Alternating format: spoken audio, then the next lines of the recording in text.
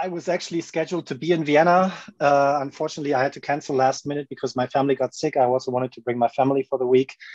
So I'm at home in Karlsruhe. I'm still glad to give this talk. I try to actually follow the advice of the organizers and try to present a talk that's up for discussion. So I have certain points that I would have liked to discuss over a wine or beer. That will have to come at some future time. But so it's more of a problem and open-ended talk instead of a pure technical talk that I'm trying to give. And I hope I'm not going to bore you after lunch.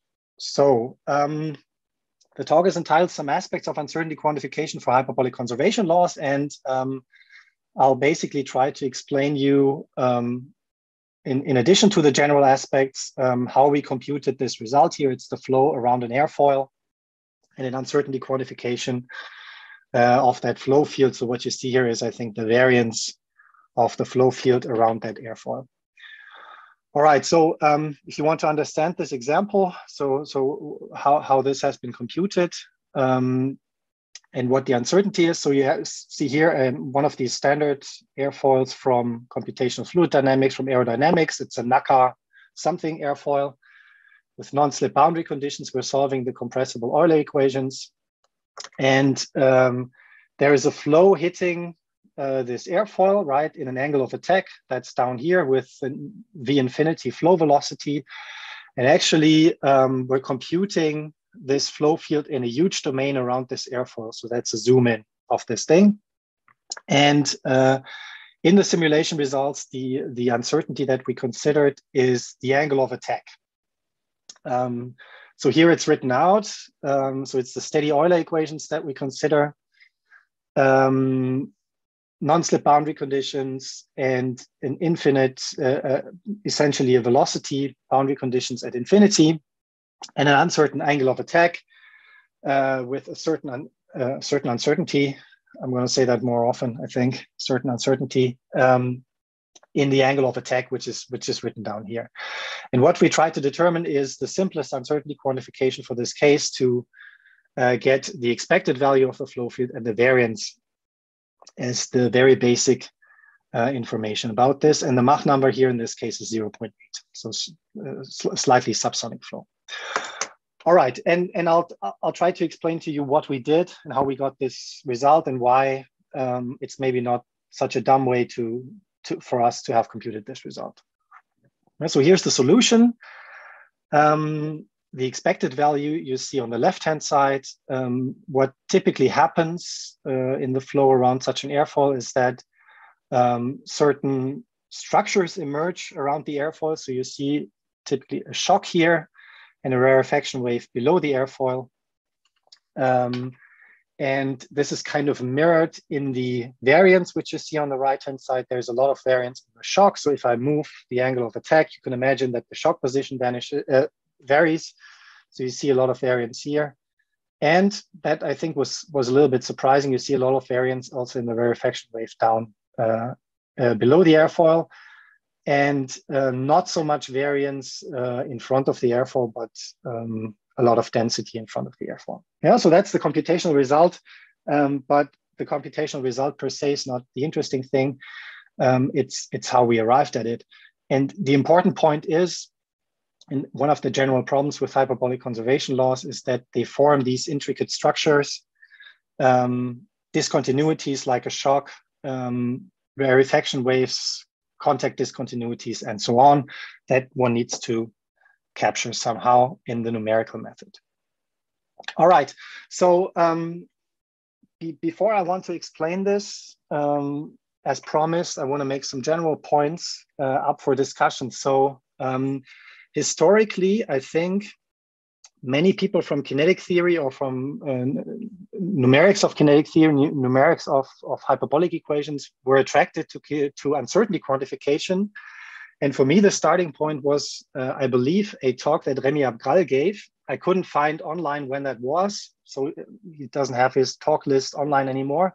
But I guess it was like 10, 15 years ago, something like this, maybe 10 years ago. And I viewed this as a call of people from the field of kinetic theory to have a look at uncertainty quantification. And you see a lot of things that are parallel. And this is an incomplete list. So in kinetic theory, we're trying to describe the dynamics of a probability density function. Yeah, a kinetic equation is typically the master equation of a certain stochastic process. And in UQ, it's about exploring a probability density function now on the space of uncertain parameters. I think kinetic theory people can also relate to the curse of dimensionality. It's not 100 dimensions what we're doing, but it's 6 dimensions plus. So typically 3 physical dimensions, 3 dimensions in the velocity or energy domain, time, and maybe some other variables that are in there, like particle type, other things. The Monte Carlo method originally was invented, as far as I know, for a kinetic equation during the Manhattan Project for neutron transport. And Metropolis Hastings, the method that is often used to explore a PDF, actually was first developed to explore the PDF of kinetic equations ultimately. And as I've said, a kinetic equation is the master equation of a Markov process. So it's quite natural that there are connections. Then stochastic collocation also somehow seems familiar. So in kinetic theory, we discretize the velocity domain. So we have the discrete velocity method, DVM, or in linear transport theory, neutron transport theory, the so-called SN method, which is a collocation method for the integral that appears in a kinetic equation. And then finally, that's the thing that I've worked on, moment methods, moment closure. That seems awfully familiar to stochastic Galerkin generalized polynomial chaos. And so in this talk later on, I want to present entropy-based closures for hyperbolic conservation laws, but you can think of them as a moment closure method of moments inspired stochastic Galerkin method. All right, so that's what I want to present, and maybe some general things from somebody who has learned uncertainty quantification through the literature and through the lens of kinetic theory, of computational kinetic theory. So the first thing I want to bring to your attention is that hyperbolic balance laws, the ones that I want to talk about, are, in my opinion, most of the time moment equations themselves. So they are a stochastic Galerkin system, if you wish. So if you write down just a generic kinetic equation here, so the F is the probability density function on phase space, yeah, depending on time, physical space, velocity space. You have the typical advection operator on the left-hand side, and you have some kind of scattering operator on the right-hand side, yeah, whatever it is. And then one of the main structural points in kinetic theory is the H theorem, the dissipation of entropies. So we have, mathematically speaking, a Lyapunov functional. And the most famous one is the F log F entropy density that's due to Boltzmann. So would have liked to be in the Boltzmann lecture hall, obviously. Yeah, so an entropy density is a convex functional. So in that sense, a specific convex functional for the Boltzmann equation. And this is dissipated, yeah? So you have this local dissipation law. And if you integrate out the X variable also, you have something that reminds you of the second law of thermodynamics. Yeah? So dt of the entropy, it's advected and it's dissipated by the scattering operator. And I'm going to use this shorthand notation a couple of times for the velocity integral or the velocity average here. Yeah? So that's a kinetic equation. And what's a moment system? Typically, one multiplies the kinetic equation by polynomials in velocity and integrates them out. Yeah, so I have an M of V, which you can imagine to be just polynomials, set of monomials, but also orthogonal polynomials. You multiply this with the probability density function, you get statistical moments with respect to the velocity variable, and that I call U during this talk. So these are my physical densities, and examples are the mass density, the momentum density, the energy density, and so on. And if I now hit the kinetic equation with this vector M, integrate it out, I get moment equations, which look like this here on the abstract level.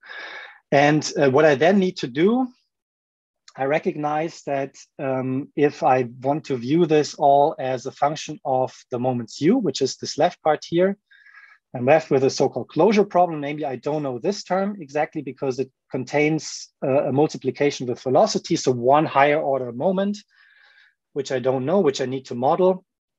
And one generic way of modeling it is to say, I model the probability density function as a function of the known moments that I have. So imagine I have mass density, momentum density, energy density. What's my best guess for a probability density function? That's the one I put in here. And formally, I have now a closed system that has as its unknown this moment vector u. And so on an abstract level, it looks like this. Yeah. So I get u here by construction. I get a flux here, which depends on u, and I get a right-hand side, which also depends on u. And again, one can look at, I think, the literature and the derivation. I would say that many and almost all relevant hyperbolic balance laws are actually moment equations, the most famous example being the Euler equations of gas dynamics. And if I construct this moment closure in a way that I'm going to present to you later on, namely by entropy closure, that's the thing that can be done for the Euler equations. These equations inherit the H theorem, so the entropy dissipation principle, and what we automatically get is an entropy-entropy flux pair, so eta being the entropy, psi being the entropy flux, which is dissipated again. And as you all well know, is that, as I've also said, the solution can form shocks or discontinuities even for smooth initial data. And the entropy is used for many things. And one thing is to select the physically relevant weak solution, because for a hyperbolic conservation or balance law, I do not have uniqueness of weak solutions. All right, so that's observation number one, or discussion point number one, that actually hyperbolic balance laws are in a certain sense a stochastic Galerkin system where I view the velocity variable as my stochastic variable. All right, so now coming to the problem formulation and coming to uncertainty quantification. So I take this hyperbolic conservation law, which by itself is a moment equation, and add uncertainties to it. So I have an additional variable psi here, and I assume that the uncertainties are parameterized and that they live on the d-dimensional unit cube, and I carry the dimension d because I will talk about the curse of dimensionality as well later on. Yeah, and I have initial conditions, boundary conditions that can all, in addition to depending on time and space, depend on this new parameter psi, which is potentially high dimensional. So I'm considering parameter dependent family of hyperbolic conservation laws. And as I've already said in the beginning, the very, very simplest uncertainty quantification would be to ask for the expected value under these fluctuations and to ask for the variance under these fluctuations, or the covariance matrix if it's multidimensional. All right. And the point being, again, what makes this interesting and challenging is that the solution is expected to be discontinuous in xi space. You can easily imagine some examples. Take the linear advection equation here, add an additional parameter, follow some discontinuity, and you will see that discontinuity, if it's a discontinuity in physical space, will also be a discontinuity in random space in this psi variable. All right, so that's the problem that I want to consider. And before we attack this, I want to argue in favor of looking at stochastic Galerkin and moment methods in general, because I think the general favorite in uncertainty quantification is non-intrusive methods. So just one slide about this from the point of view of numerics. All non-intrusive methods are ultimately quadrature rules, and they differ in their choice of weights and in their choice of points in this potentially high dimensional space. So you all know this, I think. So here is a Monte Carlo points on the unit cube in 2D. These are some quasi Monte Carlo, or in the old literature, number theoretic points.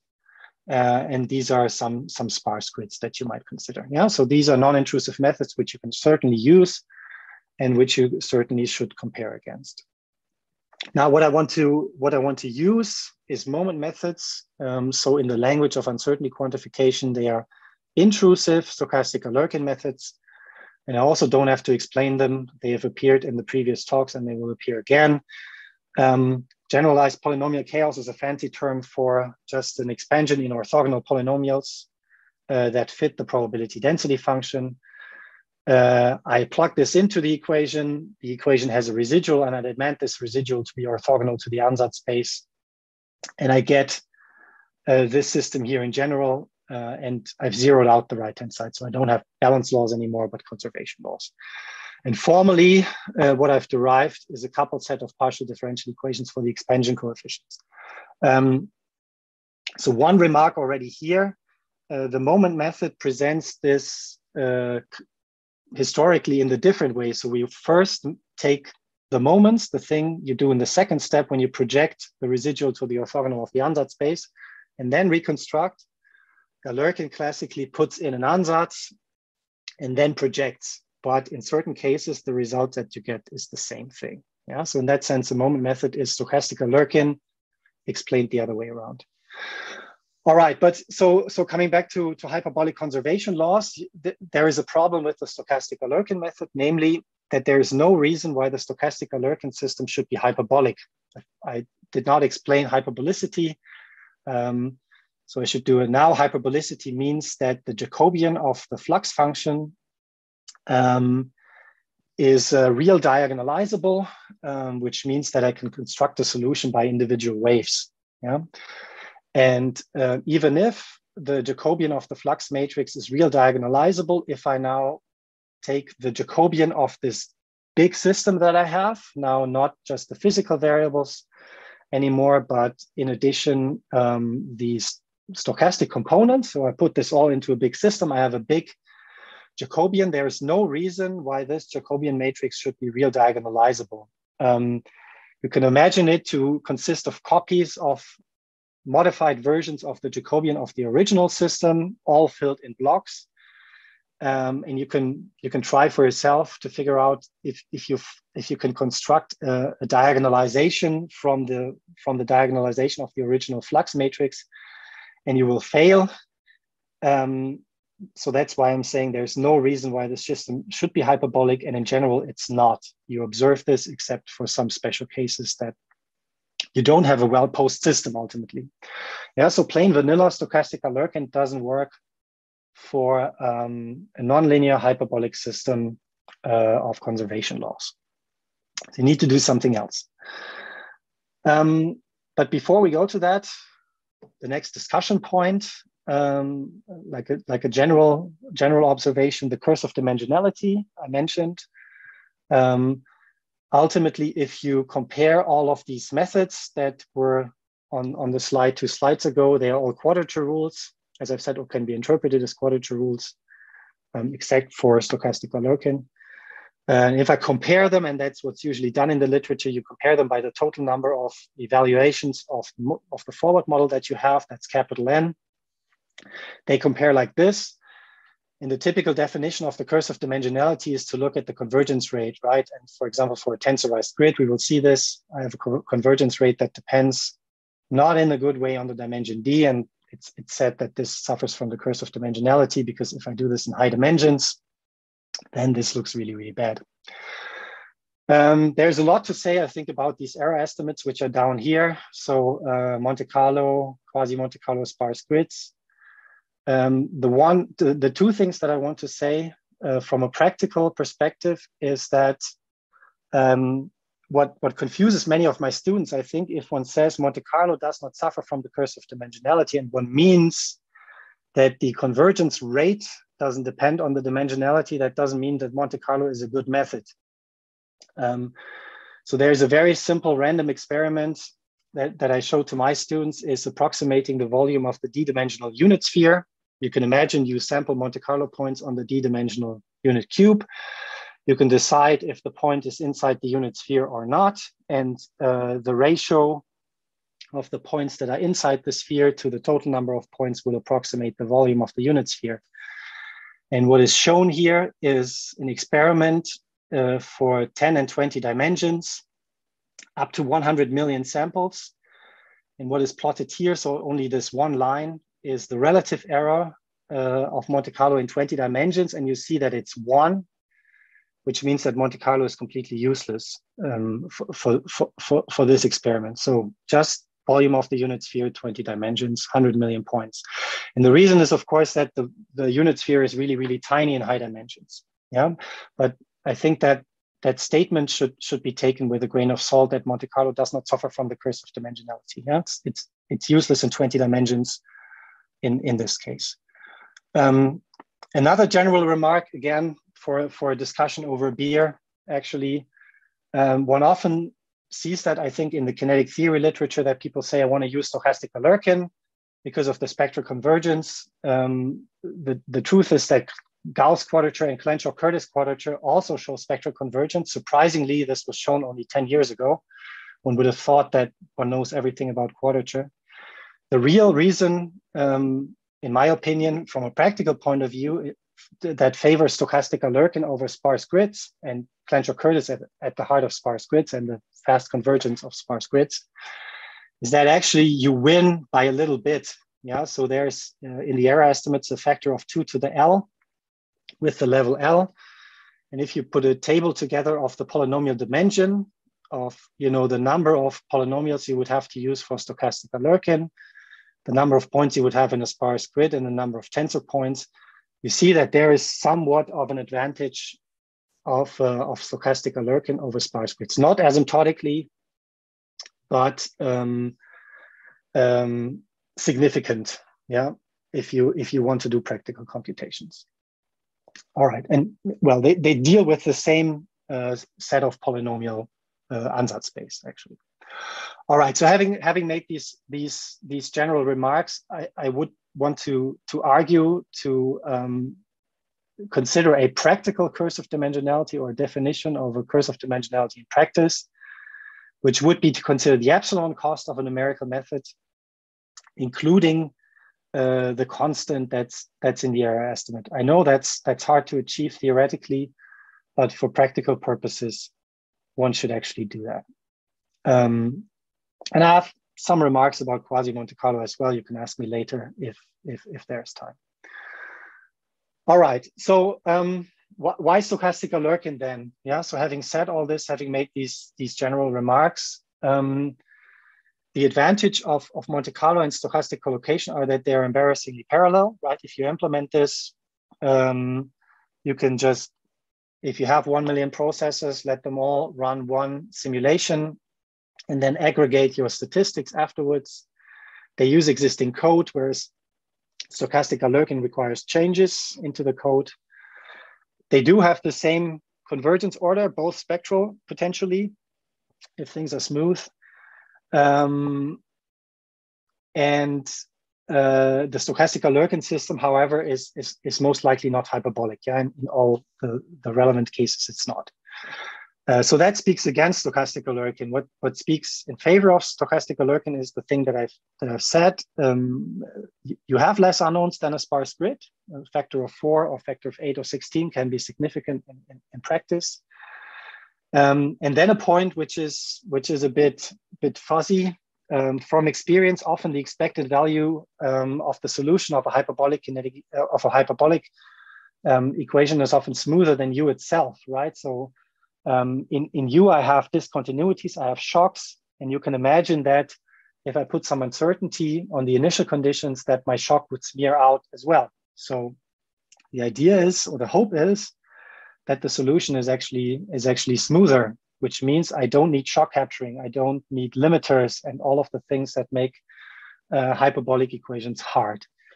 That cannot be proven in general. I don't know if Christoph Schwab is in the audience. I think he's in the workshop. There's a paper by Schwab and Mishra which studies this problem. And of course, you can construct examples where the expected value is not smoother than U and shows a shock. But in practice, you can hope for the expected value of U being smoother than U. So if I approximate the expected value directly, I can hope that I can do this with a cheaper numerics, actually, a cheaper space-time numerics. Then the thing that I want to talk a little bit about is you can use adaptivity, right? A non-intrusive method tensorizes, in a certain sense, the forward solve of the equation and the uncertainties. So if you leave everything in one system, you can use uncertainty in physical space and in the random space together, right? And hope you can save there. And there's other tricks you can use that I'm not going to talk about. Only if you ask me about it, you can iterate faster into steady space and use some other tricks to make stochastic Galerkin competitive. And that's what we're trying to do here. And what I want to talk about now is entropy-based stochastic Galerkin. And the problem that I want to address is the lack of hyperbolicity, right, that I mentioned. And there's a way to fix this. And it's a way that's inspired by kinetic theory. And it works like this. So, so look at your uncertain hyperbolic equation. So here it is again. And we imagine psi is a random variable, actually parameterized. And we have a probability density function against which we want to integrate over psi. Yeah, so here is the system. And what I then do, I explain this in the kinetic theory way. So I do the projection first. Yeah, in Galerkin, you would do the projection on the orthogonal complement of the residual second. I do this first, I take moments. Yeah, so I multiply this equation by certain ansatz functions, phi I. They might be the orthonormal polynomials associated with the probability density function, but they might also be something else. And I integrate against the probability density function and I get statistical moments. Yeah, so you can imagine them to be, again, one psi squared or something that gives you the covariance matrix. So that's what I do here. So again, using my notation here, this time for psi integrals over the probability density function by these brackets here. And I can then multiply my equation up here with the basis functions. Yeah, so I take my projection first and integrate over psi, and then I get a so-called moment system. And the thing that I get by construction in the front is the moment vector. So if I collect everything, that by construction it contains all the moments, which I label u naught hat up to u n hat. And I collect all of my ansatz basis functions, the polynomials, if you wish, in a vector that I call phi.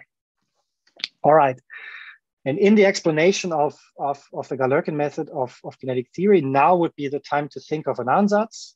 And that's what I do. And for here, this is supposed to be generic. I come up with some way of saying u is now a function that I call curly capital U of the moments u hat.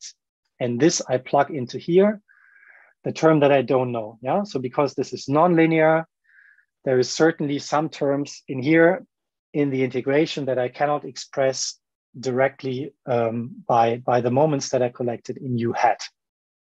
All right. And now I'm in my kinetic theory playing field, and I can use what's there. And the simplest one, stochastic Galerkin, vanilla stochastic Galerkin, is also present in kinetic theory. I mentioned this. In transport theory, it's called the PN method, which simply assumes that my reconstruction is a polynomial. Yeah. So I say my best guess for u is actually u hat transpose times phi, which is the sum of the ui with phi I, which is a polynomial ansatz. Yeah, which is the equivalent of stochastic Galerkin. And again, in transport theory, we call this the PN method. But now this has the issues of non-hyperbolicity. Now there's something else which guarantees the hyperbolicity. And this has entered the field of uncertainty quantification under the name of intrusive polynomial moment method. It was invented by Poet, Depré, and Lucor already more than 10 years ago. It reconstructs the unknown as the solution of an optimization problem. So I'm saying my best possible reconstruction, given certain moments, is that I minimize the entropy. So I'm always speaking about mathematical entropy, which decays in the second law of thermodynamics. So I minimize the entropy under the constraint that I reproduce the moments. So actually, one other way of viewing stochastic Galerkin is if I use the entropy L2, so this is u squared, then I also get this projection here. But in general, I would use the entropy of my hyperbolic conservation law and say I reconstruct my unknown in this way. And in transport theory, this is from which this intrusive polynomial moment method was inspired. This is called the MN method. And it's actually now more than 30 years old, 35 years old. All right. So what's left to show you is that, well, entropy comes into the picture, but why does this solve this problem of non-hyperbolicity? And let me explain you what it does. So now the intrusive polynomial moment method puts this reconstruction into the equations. The reconstruction comes from this constraint optimization problem, minimize the entropy under the constraint that I reproduce the moment. So look for the best possible reconstruction measured by the entropy. And then I can solve this formally, at least. Yeah, so I don't want to go through the nitty-gritty details, but it's actually a calculus 1 or 2 topic, constraint optimization. You put down a Lagrangian. That's why you obtain a Lagrange multiplier. And you can obtain the optimizer, the minimizer in this case, by the Legendre dual, the derivative of the Legendre dual, evaluated at the Lagrange multiplier times the polynomial ansatz basis. And the Lagrange multiplier now solves an unconstrained dual problem, which I've written down here. Yeah, so that's standard optimization theory. The point being that this comes from the adjoint method, and I'm solving an unconstrained dual problem to get the reconstruction. And I wanted to introduce the Lagrange multiplier and give you a glimpse of this, because if I write now the system in terms of the Lagrange multiplier, I see that the system is in Friedrichs form and therefore hyperbolic. So here again is my hyperbolic moment system, stochastic Galerkin system. So everything integrated against phi. And if I now write my reconstruction like this, it's the Legendre dual, which, by the way, for the f log f entropy is just the exponential. So you can imagine the exponential of a polynomial here. It contains the Lagrange multiplier at this place and at this place. And if I differentiate everything out, I have to do this by the chain rule in the first term and in the second term. And I realize that this is Friedrichs form, meaning I have a symmetric positive definite matrix multiplying the time derivative and a symmetric matrix multiplying the spatial derivative. And because of the convexity of the entropy, actually this is symmetric positive definite. And therefore the system is guaranteed to be hyperbolic. Yeah? So by construction, taking the entropy of the original hyperbolic conservation law, using this intrusive polynomial moment method, I can construct a system that is by construction hyperbolic, and so overcomes this problem of non-hyperbolicity in vanilla standard stochastic Galerkin. All right, I hope this wasn't too fast, that you got the main idea in all of this, sometimes a bit tedious notation. All right, so there is an honest truth about this that needs to be mentioned. This method is expensive because in every spatial cell, in every time step, you actually need to solve one of these problems, right? So I have this system here, and I always, so imagine I propagate this, right? So down here, I have a finite volume method. I propagate moments between cells in some way. Then I have the moments in a cell. I need to reconstruct my reconstruction for the flux in every cell, meaning I have to solve these unconstrained optimization problems.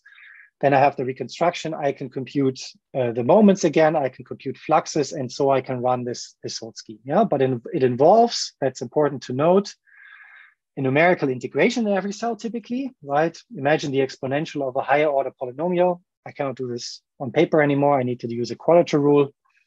And this needs to be done in every time step for every random component, but at least embarrassingly parallel. Yeah, so I can do this in every computational cell, separate from the other computational cells. And that's actually a good thing for modern high performance computers. Yeah, so this has been implemented on graphic cards, and it brings an acceleration because you can do a lot of local computations and you have limited exchange of communication between the cells, which is good for HPC systems. All right, but still, it's an expensive method. All right, before I come to the numerical results, let me highlight one thing about many things that you can do, and one thing that we actually did, like a tiny improvement over the original IPM method that's related to kinetic theory. So what you can do for scalar hyperbolic conservation laws, you're free to choose the entropy actually. So every convex functional is an entropy in that case. So for instance, you can enforce a maximum principle through the entropy, and that's good to mitigate oscillations, which I will explain in a second. And the original paper of Poète, Després and Ducor had this entropy, which in optimization is known as the log barrier entropy. And what we have shown is that it's better to use a kinetic entropy, which we know from fermions actually. So it's the Fermi entropy, or a modified version of it, which does not allow you to go below this U- state and above this U+ state. And it's a smoother version actually of this entropy, does the same job. And if you look, and I hope you can see this, it's not too small. This is a problem with, two shocks here. This being, inspired by a spectral method, expansion in polynomials is prone to oscillations, right? And that's what the log barrier entropy does. It doesn't oscillate below the lower bound and above the upper bound. That's handled by the entropy. So it doesn't oscillate a lot here, but it oscillates at this double shock. And actually the kinetic entropy, because of its behavior, has less oscillations in this case. Yeah, so this has been done with low order polynomials in order to see or not see the oscillations. Yeah, so choosing the entropy inspired by kinetic theory in this case. Yeah, some numerical results. Coming back to the setup, so this is this NACA 0012 profile that I showed in the beginning.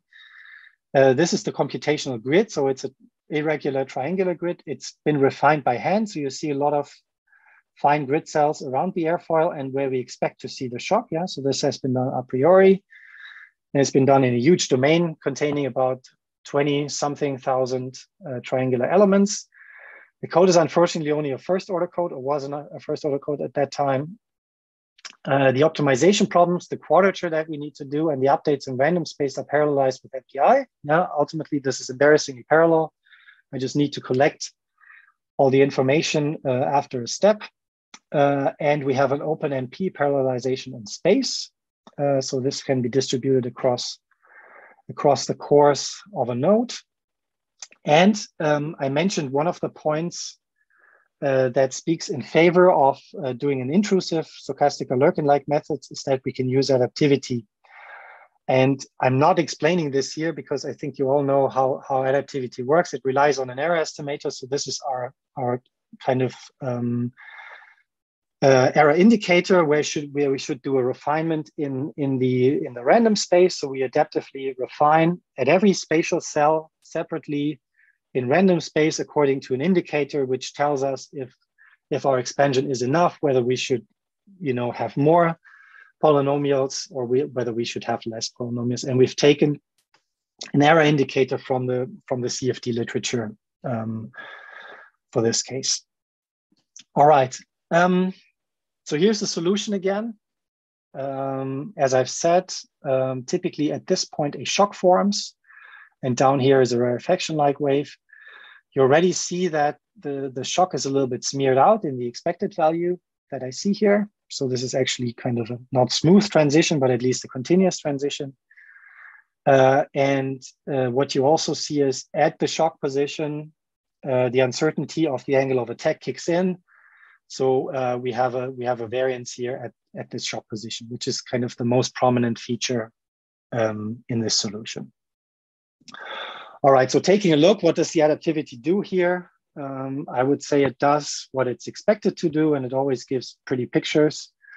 So what you see here in this color plot is the number of moments for this one-dimensional uncertainty quantification, so one-dimensional random space.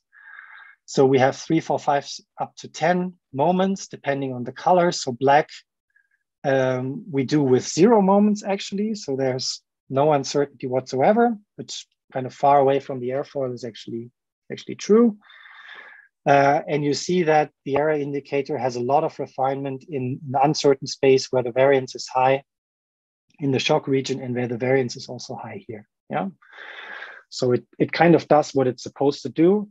And you can kind of guess that there is some savings here. So there's a lot of cells that are reduced to a very low order expansion here. So only 3 moments or 4 moments in the vast majority of the computational grid.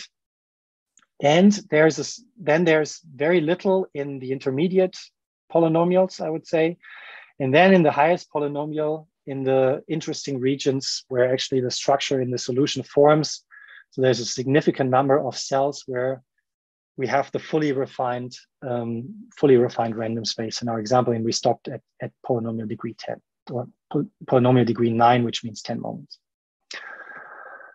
All right, so what about the computations? Well, in this one-dimensional example, we put in all the tricks we had, actually. So you see this in this acronym. The adaptivity isn't just one of them. There's a realizability fix, and there is something we call one-shot to speed up the optimization, the iteration into equilibrium. And if we do this, you see the blue line is kind of our best shot. You see the convergence behavior in terms of runtime. Yeah, so here's the error. It's a relative L2 error in the solution. You follow the blue curve, and it saturates here in this implementation at around 25,000 seconds at that error level, which is, I think, 5 times 10 to the minus, no, actually 0.5 times 10 to the minus 3, something like this. It should be, no, 1.5 10 to the minus 3. And you can kind of see that having all these tricks put in, we can beat the stochastic collocation method that gives us the same error in the end. Yeah, so this would here be a stochastic collocation method with 17, with a polynomial degree 17, or 17 quadrature points. And well, if you want to go to a lower, what you see here, so you see stochastic collocation methods with lower degrees. If you are fine with this accuracy, then actually you find a stochastic collocation method which beats this one.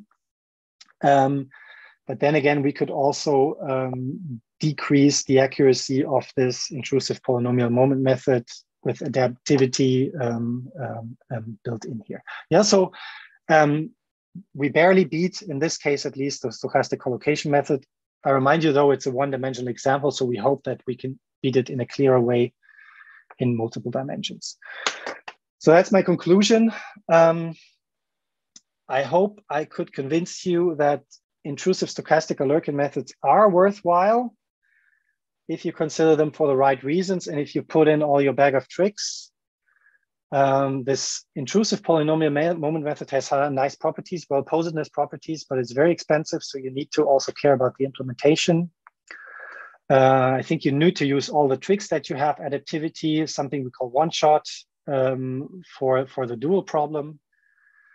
And what I think is still an open problem in hyperbolic conservation laws is ensuring and utilizing the smoothness of the statistical moments. Yeah, so how can I tell if my statistical moments are actually smooth, and what can I do in terms of switching off, high order, complicated, stabilized numerics at the shocks.